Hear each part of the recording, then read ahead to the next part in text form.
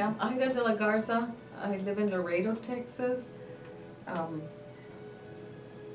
about 10 or 11 years ago, I had LASIK vision correction, and I was real happy with that. But after about like 5 or 6 years, I noticed that my vision started getting worse, and I would see blurry images or distorted um, images. So I was thinking I needed just a revision on my LASIK. But then when I went to the doctor to see if I could have a vision, a revision for my LASIK, he told me I had keratoconus. So I immediately started researching it, and it didn't sound really good. I was really scared and thought I would go blind eventually.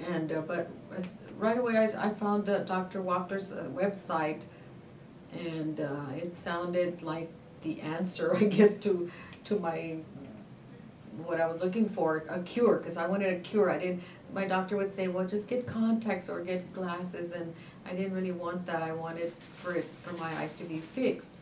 So that's what I gathered from the website, from Dr. Wachler's website, that it was basically a cure. And it wasn't even a month since I found out that I ended up getting the procedure done, and I was really, really happy.